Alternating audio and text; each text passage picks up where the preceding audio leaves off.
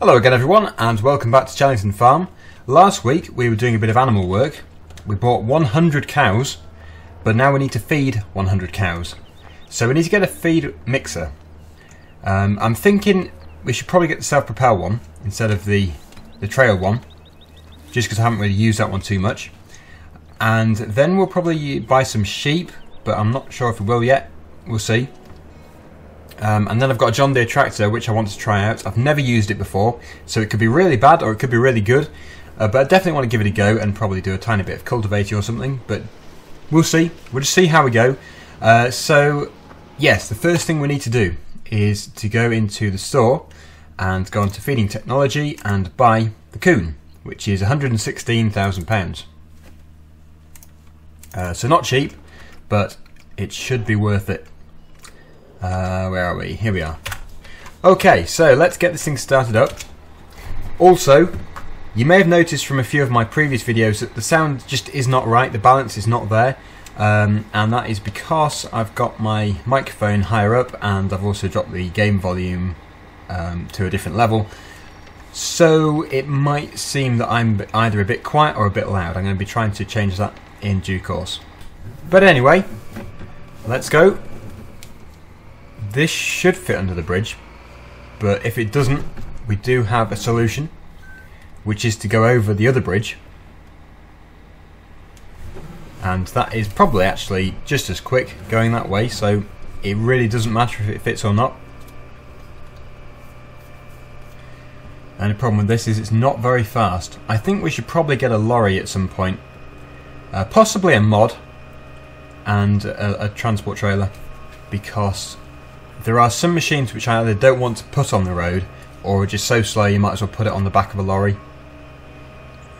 But at the moment we'll just see how much money we've got spare, because we need to get sheep, we need to get chickens, we need to get a tractor, and then obviously whatever's left over we can put towards a lorry. But yeah, I don't think we'll have an issue with money, because this money that we're using is obviously from the first version of Chellington which we did with the silage, and we'll probably do some more. That combine is still in the field, and that field now has a crop in it because obviously we've changed the version, so we can harvest it all again. What fun. I think we'll probably do a different field though, because there's so many to go at. I think it'd be a bit boring to do the same one again. There are some quite neat little fields. Anyway, we are almost there. Someone did suggest actually, you know, last time I was looking to see if we had any bales. The silage bales which are in this field here, which have all fallen over. I said we should probably drive down there and see if they're there. Someone said that you don't have to do that, you can actually go into the buy an object mode, you know, when you're buying like a wind turbine or something, and you can fly over there. I don't particularly like the idea for realism, but obviously for quickness it's a pretty good idea, so I'll probably be using that in something like multiplayer, but for the realism single players probably not. But thanks for the suggestion, it is quite a good idea. Now let's see. We probably should have had our beacon on actually, because we're fairly slow moving. I don't know, but let's see if we fit under here. It's a bit tall.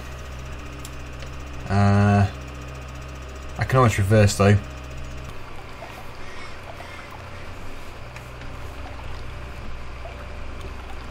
Oh, easy. Dead easy. Thinking about it, that was probably a slow way to come, because the other way goes straight to the cows. This way we have to go all the way round and then through the yard and then down the yard.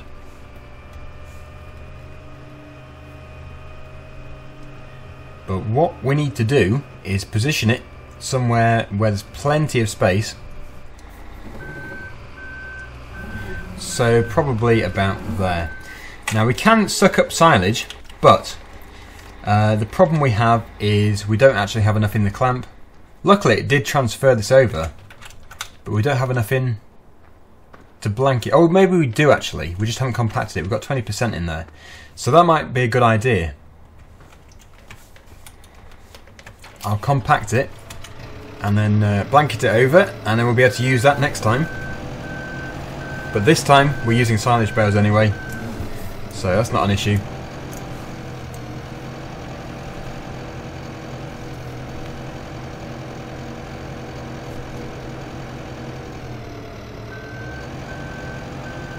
May take some time, so I'll just pause the video for a second. Okay, that was not supposed to happen. I was trying to do the silage pit and my bale grab stuck in the side. It's a good dancer though. Look at it go. Do do do do do do.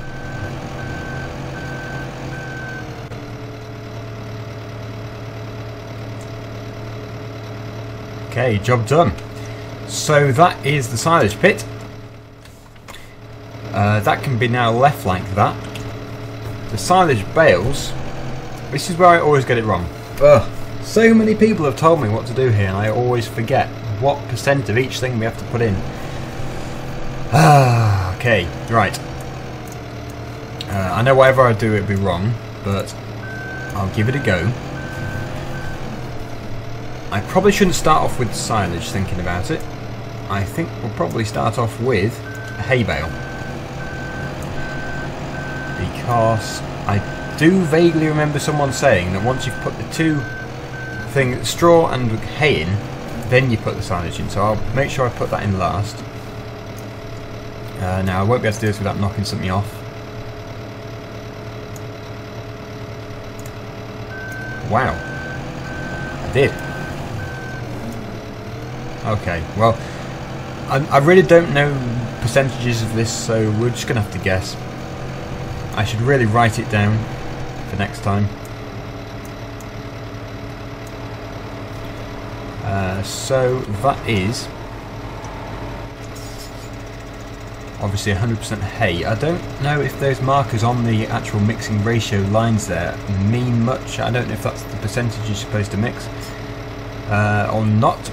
But I'll continue, and we need to have a spike for these straw bales because these are square bales.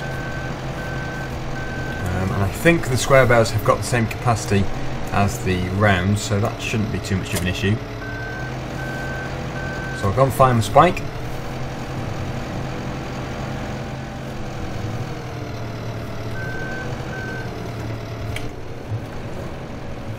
Oh, and of course remembering that we've got it level. Otherwise it jumps into the air. There we go. Much better.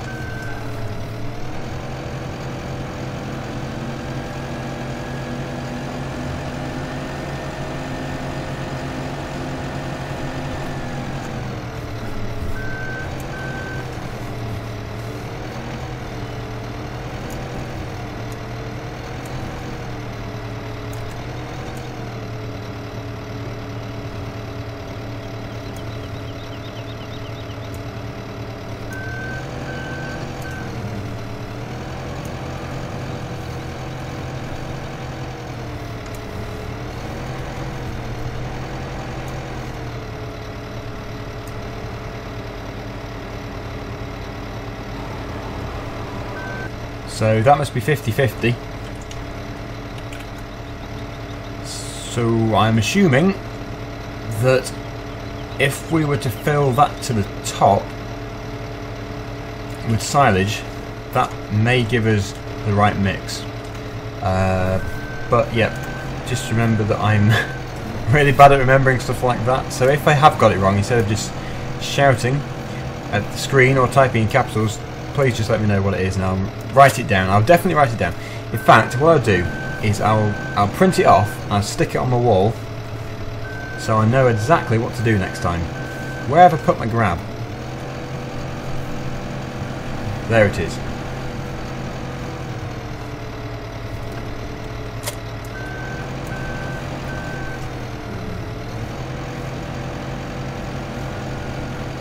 Okay, in cab again.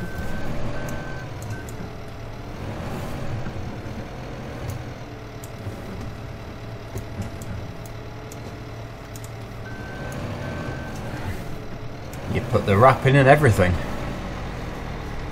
Certainly makes it easy.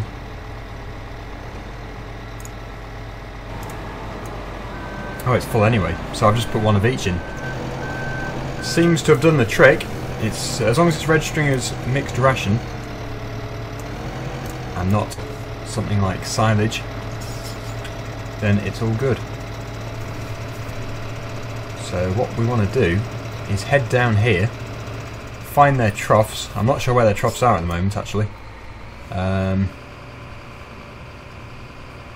guessing it's just here then. We'll just put them in here. Wait for the unload symbol to appear. If it's going to. Doesn't seem to want to. There must be a special trough somewhere else then. Unless it's in here, of course, it could be. If I can get it in there. Yep, it seems to be low enough. And yeah, there we go. It's working. Brilliant. Right. So if anyone's having trouble with that, you have to go into this section. Don't know if it will need it all. You would have thought it would with 100 cows.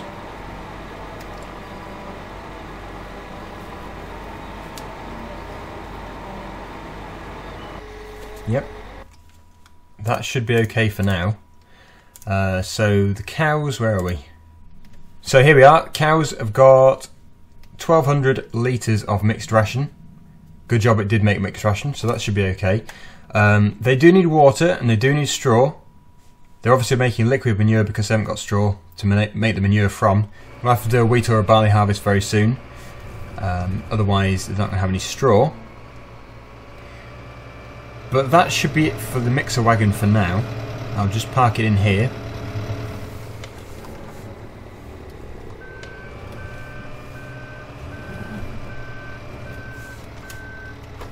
We'll turn the engine off. And we need to find out where the water fill points are. I don't know where they are, because I've never done it. Now they may just be very local to the farm, or they may be somewhere a long way away. So we've got the slurry pit, the milking parlour, obviously the cow's shed, milk storage, which we'll have to go and sell when it's full. But water, I don't know. It doesn't look like you actually get it from here. On Cobra Farm, you get it from the store, but there is one at the yard. So I don't know. We're going to have a bit of a hunt around for the water. I'll just park this up for now.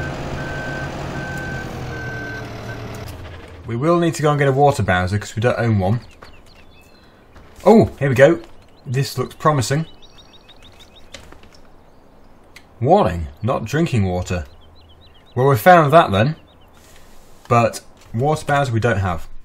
At least it's local to the cows. We can easily get to them. So we need to buy the water bowser.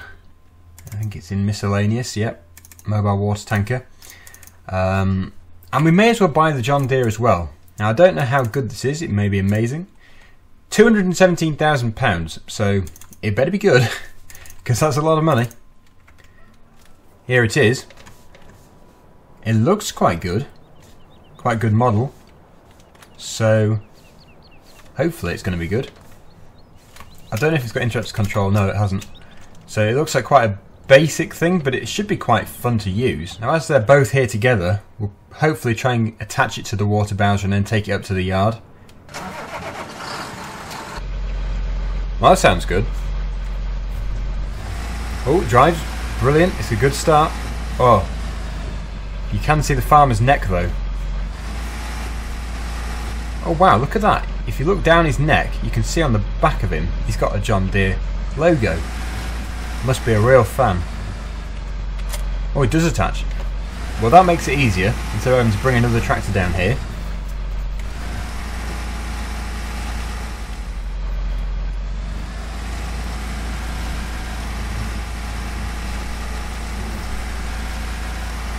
I don't know how fast it is.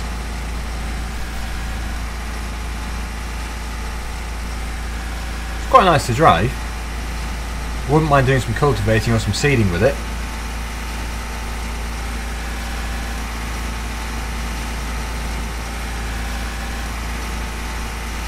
Seems quite realistic. think maybe if you couldn't see the farmer inside it'd be better, but otherwise it seems quite good. Now I'll put the download link for this below if you want to download it. But yeah, I think certainly it's okay. I've had worse. And I can imagine it's quite hard to get a tractor vehicle to work properly because it doesn't have wheels. It's quite complex by the look of it. So yeah, I don't know if we'll actually get a chance to use this properly today with any cultivation work because we don't really have any fruit which have been harvested. I think everything we own is either cultivated already or although looking at that one, has that got a crop in it? Can't really tell. Or it needs to be harvested. So yeah, it has, it's got a crop in it. So I think what we'll do is we'll do a harvest very soon, and then we will cultivate or drill straight away with this to give it a proper test. Because I don't really use that much John Deere stuff. It's a bit of a shame really. I would quite like to use some more. It's just finding the decent mods. I've always wanted to use a tracked vehicle, so I thought this would be quite a good choice. But it's eaten away at our budget. We only have £500,000 now, which isn't too bad really, but it's not as much as we did have. So we'll just park this up. We'll put the tanker there, and we'll take it off. We'll just temporarily put this in a shed.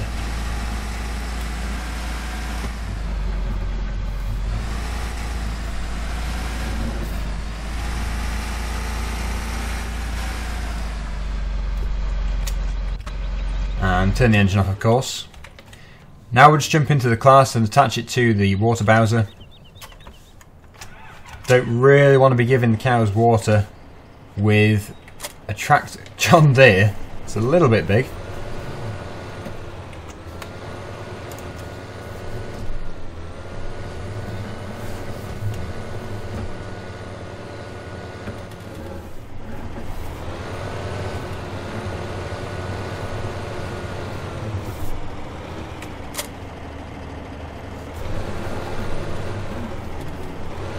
Now this will cost money.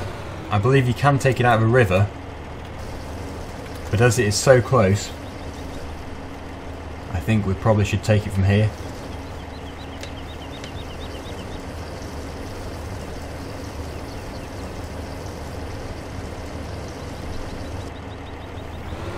We'll work on the sheep in another episode. We're just doing the cows today. We don't actually have any sheep yet.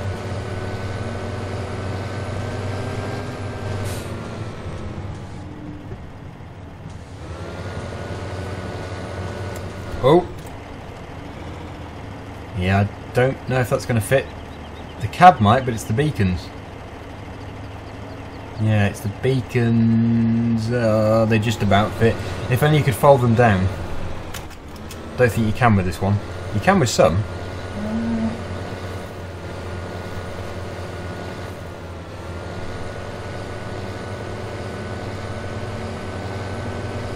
I have to leave a different way.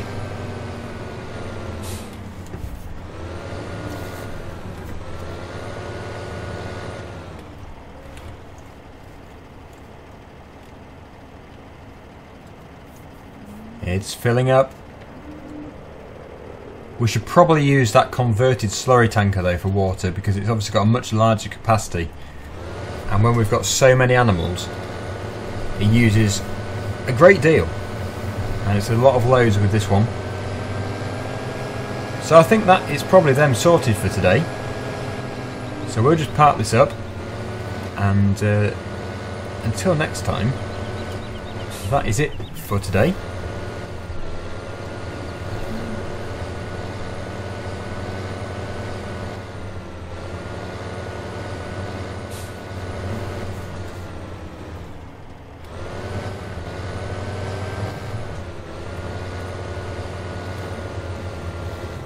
So thanks for watching, and until next time, bye for now.